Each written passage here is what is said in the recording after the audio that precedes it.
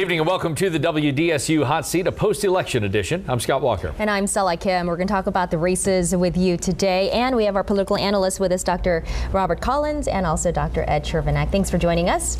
Let's talk about the mayoral election. Winner is Latoya Cantrell, 60% of the votes. What did you make of that? Well, I think we were all surprised by the margin. With all the polls that have come in over the past few weeks, it was pretty clear she was probably going to win. But I think everybody was very surprised by the margin and that this race was called at 8:52 p.m. on Election Day. And a history-making race as well. Yes, absolutely. First female, and only took 300 years, but we finally got there. I think the margin was much more than anyone anticipated. Everyone kind of expected her to win, but obviously her campaign does a very good job of reaching out and getting their people to the polls. I heard something in the number of 30,000 calls were made in the primary election to get her people to the polls, so they've got a real first-class operation in terms of mobilization. We need to talk a little bit about the credit card issue, too, how that didn't really affect her.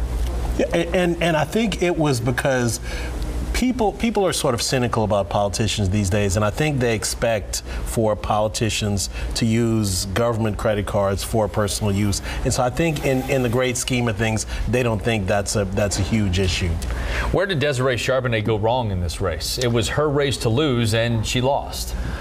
Well, it is kind of interesting because she's probably the more polished candidate than is Latoya Cantrell, and she had all the money that any candidate could ever wish for. She had plenty of political muscle behind her. But I think all that kind of just, hurt her because, the thinking is, well, she's just basically kind of a front for this political machine, and that, here they're just going to hand her $1.8 million and put her out there, and then we're going to coronate her as the next mayor. And I think there was a lot of pushback to that, and I think that people have just kind of moved on beyond the old model of how we elect a mayor in this city. We're now looking for people who are much more neighborhood-oriented, community-oriented, and issue-oriented, and I think Latoya was able to fill that role. And the attack ads were so effective. Dr. Collins, how would you have, if you were a consultant on her campaign, how would you have advised her to react, or what did you think about her campaign's reaction to the attack ads? I think she lost for two reasons. Number one, she surrounded herself with the wrong people, and I think the negative publicity from those people dragged her down. But in addition to that, I think she could have overcome that if she had immediately counterattacked to those attacks. I mean, she got attacked by the PACs. That image was allowed to percolate in the voters' minds. People decided that there was something there, and then when she did respond, it was too late. By then, she had already been defined as the tainted candidate. So if I was her campaign manager or advisor, I would have said the moment the ads came out from those PACs, she should have attacked, she should have discredited the ads, and then she should have investigated who was behind the PACs, and she should have discredited them. I mean, she should have immediately attacked and immediately hit back, and she didn't. Well, Latoya Cantrell is the winner. She's the next mayor of New Orleans. What does she do first thing Monday morning? First thing she probably does Monday morning is sit down with the current mayor, Mayor Landrieu, because they're going to have long discussions on about how they're going to work this transition out first, because she's going to have her agenda, and he wants to basically complete his agenda. He's concerned, he's concerned about his legacy, and so he's going to want to do things a certain way. She's probably want to prioritize different issues than he might. And so they're going to need to sit down and work out those differences, and then start thinking about putting your team together. You've got 5 months now. You're going to have to bring some new people into City Hall, and so this will give her the time to interview and vet these people for her new administration. The first female mayor on the cusp of a new chapter for the city as we approach the tricentennial. How difficult do you think it will be as we move forward, as the city moves forward? Talk about just the delicate balance of being progressive yet preserving the history. I mean, it is a tough road ahead for the new mayor, for the first female mayor of New Orleans. It's going to be it's going to be terribly difficult. Just the financial issue. She has a lot of great plans as far as infrastructure, how to improve infrastructure and flood control infrastructure. But as I always say, the problem with infrastructure is that it's expensive. It costs a lot of money. So I'm not sure. I haven't really heard any really concrete plans as to where the money's going to come from for all these infrastructure improvements. So if she really wants to do these infrastructure improvements, that's great. She's going to have to figure out where the money's going to come from. I don't think the voters are really in a mood for a tax increase right now. I think a millage would be very difficult to pass if it were on the ballot. So I think that's going to be her number one issue, just figuring out where she's going to get the money from to implement the great plans that she has. There's that new money tree behind City Hall, right, that they planted? It's just about to bloom? We'll see. Let's go to District B in that council race, which was as neck and neck can be. A 130 vote difference between Jay Banks and Seth Bloom. Jay Banks gave a victory speech on Saturday night, but Seth Bloom is not conceding this race at this time. Well, then the perception goes to Jay Banks, because once you give that victory speech, the assumption is, I've won this race. And so that's planted in people's minds right now. And so Seth Bloom's got to be very careful about trying to, play the spoiler role. Okay, we've elected someone, he's now the new city council member. How much of a spoil sport does he want to be? And so he needs to be careful. I mean, I assume this is an automatic recount given the very narrow margin, but still, you don't want to push it too much where people begin to think, well, you're more of a spoil sport than anything else. And District B is an important district. What do you think is the biggest issue for the next city council person for that district? I think the housing issues in District B, very controversial right now, the Airbnb situation. I think that's going to be the real conflicts within that issue. And I think Jay Banks, if he is indeed the next councilman in that area, is going to have to figure out a way to balance those issues, business issues, Airbnb, current residents, gentrification. I think it's going to be a very tricky district to balance. Another example of how every vote counts. You can't say that enough. And for some races, it ends up not mattering when you have a 60% to 40% margin. Right. But when you're at 50-50 and 130 votes separate, it shows how important it is to go out there and exercise your right. Well, and not just that, but it's important for the candidates to continue to campaign right to the last minute. You can never take any vote for granted because of situations like this. And so Jay Banks is probably thanking the Lord that, good thing I was out there campaigning to the very last minute, because it paid off. Yeah, in every election cycle, we get one of these elections that are decided by just a few votes. And so whenever somebody tells me, oh, I'm not going to vote because my vote doesn't matter, every election cycle, I have at least one election to point to that's very close like this. And I said, 100 votes, that's what, 4 or 5 households, 4 or 5 families? Yes, every single vote does count. Yeah, a great example of that today. And yes, Seth Bloom saying he is going to go contest the results. So we'll stay tuned to that storyline, of course, as the days and weeks go on. District E is another one that saw an incumbent lose his seat, and Cindy Wynn gets the victory with 59% of the vote over James Gray's 41%. Perhaps one of the most interesting and exciting races for this election. What did you make of this outcome? It didn't surprise me at all. It's so rough to be the council member for District E. I used to live in New Orleans East, and it's a difficult area. There's so much vacant land out there. The area was hit hard by Katrina. Even before Katrina, there was a lot of disinvestment that went on in the area.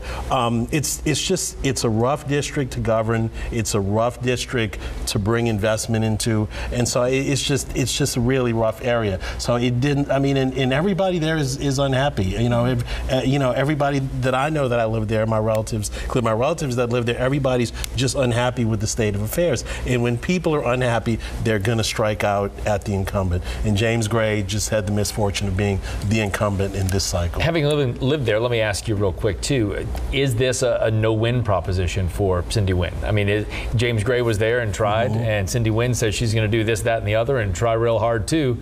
But in the end, does it become more of the same because people are reluctant to invest dollars in New Orleans East? How much do you have to do to really make that a success story? It's a very uphill climb. You know, we always want to be optimistic, so we want to wish her the best, and you know, certainly support her in any way we can. But it is a very uphill climb, but because investors don't feel that they can turn a profit in the East. I mean, that's the bottom line. I mean, business people, whether you're a grocery store owner or whether you're a developer or whether you build hotels, I mean, you're not in the charity business. You're in the business of building money. So an investor has to feel like they can turn a profit, and right now investors don't feel like they can turn a profit in the East. Yeah, James Gray was the weakest incumbent by far, and you know, so he paid the price tonight for the lack of progress in the district.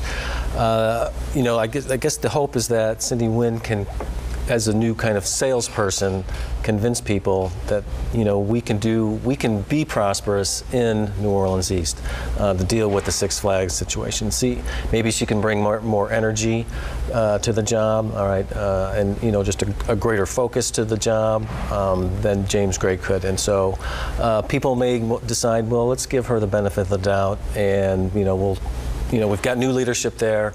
Maybe we're going to see some significant changes. She's the first Vietnamese or Asian American female council member as well, so that's historic. Also, it is historic, and like I've said several times this evening, that this is a historic election where we're seeing our first Vietnamese female council member. We're seeing our first female mayor. We're seeing, well, not our first non-native, but the first non-native in 40 or 50 years, the first non-Creole in 40 or 50 years. You know, so the first person who's not a member of a prominent New Orleans family. Even though I will point out one thing about Mayor-elect Cantrell, which I don't think a lot of people know, is that even though was not born into a political family like Desiree Charbonnet, she did marry into one. Her father-in-law is Harry Cantrell, who is a criminal district court judge, and so I believe I know for a fact that the courthouse crowd, the courthouse crowd down in criminal district court is very, very happy tonight that Judge Cantrell's daughter-in-law is now mayor. I don't know if it'll help him in the next budget negotiations with City Hall, because the criminal district court seems to always ask for more money than they get from the mayor. So, but at least they know that they have a relative by marriage in the mayor's office. Well, you brought this up, and since I looked up the information, I'm going to use it. Since Vic Skiro in 1961, a non-native New Orleanian had not been elected until LaToya Cantrell, and there have only been 7 in the history of New Orleans mayoral elections going back to the Civil War who have not been from here. Others have been from Chicago, Texas, New York City, Vermont, New Hampshire, Virginia, Missouri, and now California with LaToya Cantrell. Yeah, so safe to say she is the first non-native in modern history. And voters are saying it doesn't matter. It doesn't matter. So I tore up that piece of paper. They just tore up the playbook. They tore up the playbook. Yeah. The state treasurer's race is one we need to touch on as well. John Kennedy held this seat for 16 years. He ran for the U.S. Senate seat to replace David Vitter. There was an opening. John Schroeder resigned his state rep seat on the North Shore to run for this seat, and he defeats the challenger, the Democrat Derek Edwards. And in reality, Derek Edwards never, in essence, had a shot at this seat because he wasn't even the Democratic Party's candidate. He didn't say what he was going to do in office. He didn't say what his goals or objectives were. He said he would do it after he won. He'd reveal everything. Well, he didn't win. John Schroeder made it clear what he wanted to do, focusing on the state's fiscal crisis. What do you know about John Schroeder? How does he go into this job? Well, I think he wants to follow John Kennedy's model. John Kennedy made this a high-profile office. I mean, they don't get the vote or anything like that. They're the state's banker. They're the ones who deal with the state's bonds in terms of how to invest the money. But Kennedy raised the profile of his office as kind of more of a scold than anything else. You know, communicating to legislators, hey, you know, you guys are on the wrong track, we need to do this. And so I think he wants to follow that model, maintain that high profile, and just continue some of John Kennedy's programs and policies. And in fact, he's reached out to the staff already because he figured he was going to be winning, and so he's already making his transition. And it didn't surprise me that Derek Edwards ran first in the primary simply because he was the only Democrat. So just by default, so even though the state Democratic Party did not formally endorse him, he was the only D, and so the D's he got the Democratic votes. I don't think he did terribly poorly. I mean, he did end up with 44% of the vote, so that's not embarrassing. I mean, it's actually pretty good considering he didn't say anything. It is. Yeah, he didn't run a campaign. But let's be clear. Recent history teaches us that if you are a Democrat, the only way you can win statewide is to run against a Republican that has a sex scandal in their background. And so since John Schroeder did not have a sex scandal in his background, it was probably never going to be possible for Mr. Edwards to win. And the playbook for that was drawn up by John Bell Edwards, of course, defeating David Vitter. He did talk about how he wanted more transparency, so more accountability and transparency in that state treasurer's office. But he does have an inspiring story nonetheless, and it's been an inspiring election. Yeah, history across making the board. All around. Inspiring and empowering. And it's not over yet. We thank our analysts for being with us. It's been Thank fun. you. We look forward to the next one. Thank you. Although it won't be until, I guess, March when we have the special election in Jefferson Parish for sheriff. Or is that April? Whatever the case. Either way, hopefully another interesting, inspiring election nonetheless.